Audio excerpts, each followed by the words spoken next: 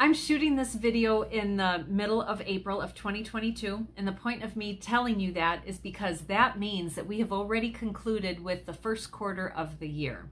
So anyone who is in the corporate world, an entrepreneur, or anyone who is goal-oriented, you know how important quarters are. You know that that is such a great and a natural milestone to stop and measure where are you at with reaching your year-end goals. And I want to talk about that today. And so first of all, if you are well on your way for tracking to reach your year-end goal, round of applause, because kudos to you, keep up the good work. However, if you are finding that you're a little bit stuck, you're a little bit delayed, something like that, I want to ask you, what is holding you back? And so we're going to talk about that today, but let me start with the proper introduction.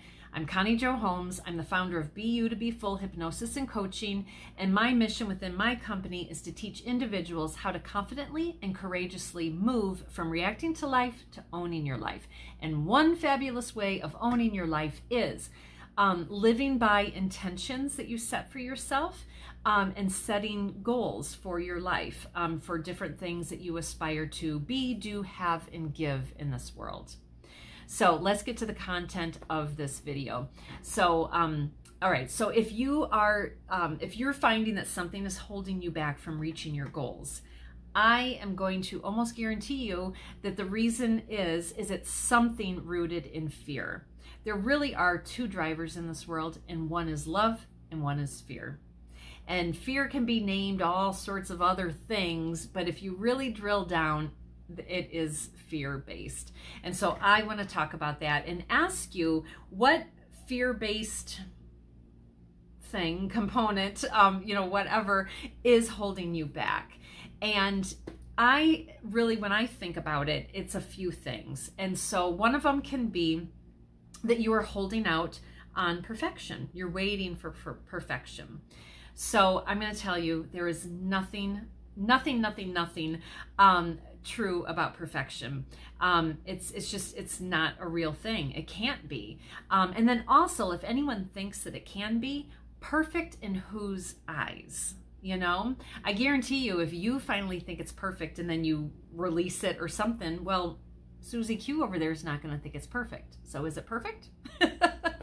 So you do hear a lot of people say perfect is done. And I have to tend to agree with that.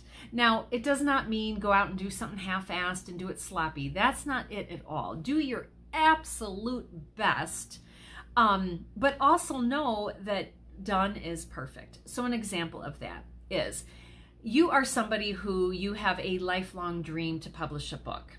Would you, and so literally hold out your hands here. Would you rather have your book published and in people's hands and they're reading it and it's changing their lives, and oh damn, I've got 2 typos in there and I've got a couple of sentences I probably could have worded a little bit better.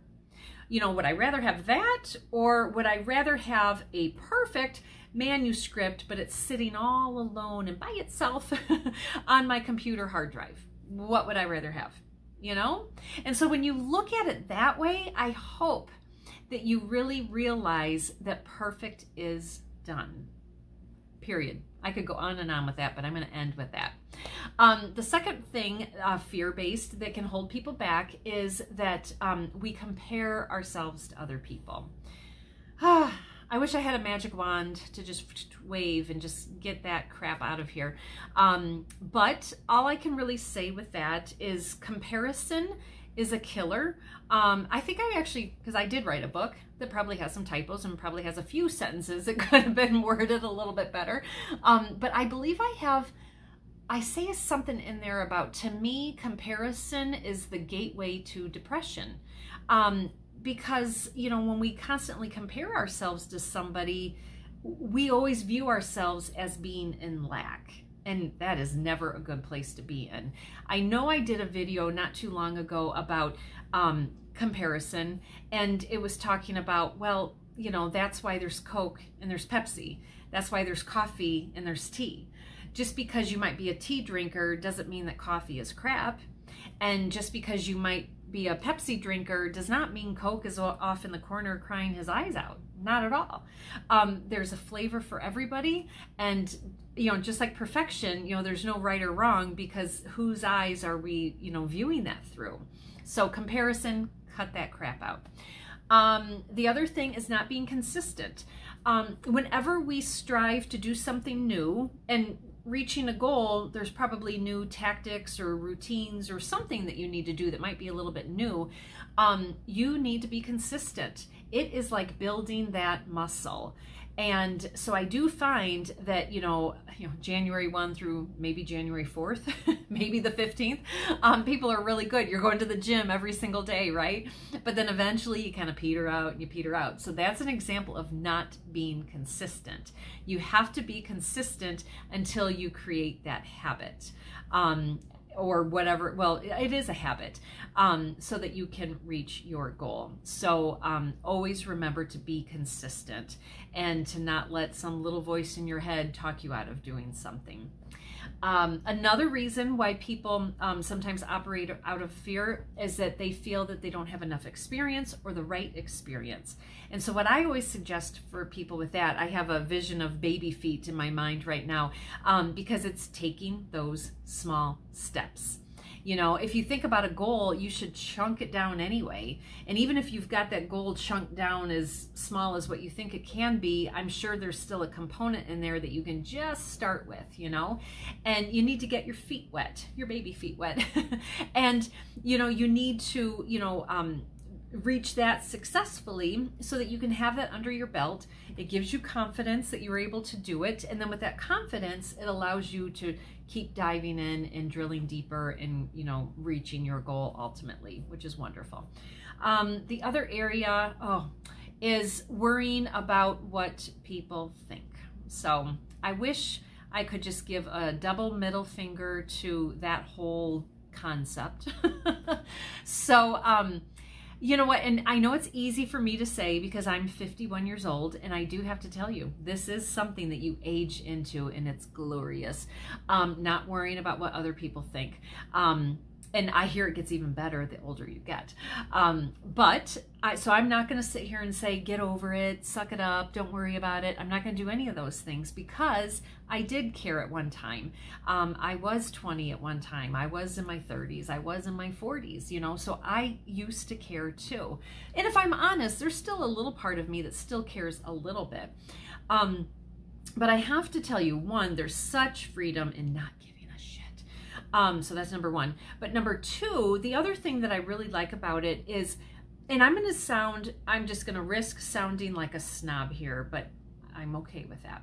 So I always want to challenge people that if you are, if you're worrying about what somebody is thinking, it better be somebody who is your role model, somebody who's your mentor, somebody who has already led the path down a similar road that you're looking to do.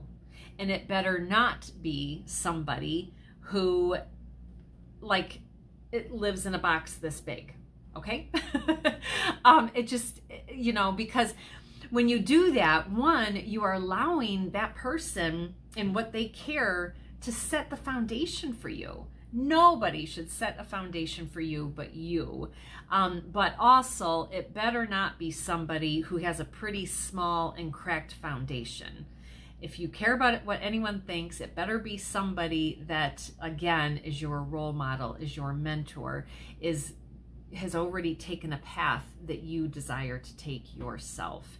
But even with that, you're still two totally different people, and there are many, many roads that can take you to the same place. So I'm hoping that if you kind of look at it that way, that might help you a little bit as well. So, and I guess, that's really it. That's what I wanted to say with all of this is, if you haven't reached your goals, do not beat yourself up. Do not. There's still plenty of time for the year, but just kind of regroup a little bit though and figure out, okay, why am I not on track?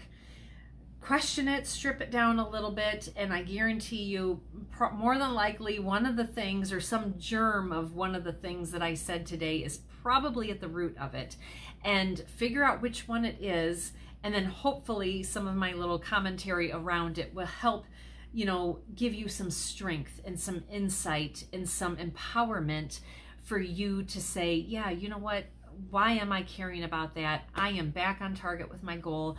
And come December 31st, I am going to be a whole different person because I've conquered this huge goal that I set out for myself. And when that happens, send me a message, and I'll be your first and your biggest cheerleader for you. So, all right, I hope that was helpful. If it was, please like, comment, share, and subscribe. I appreciate that.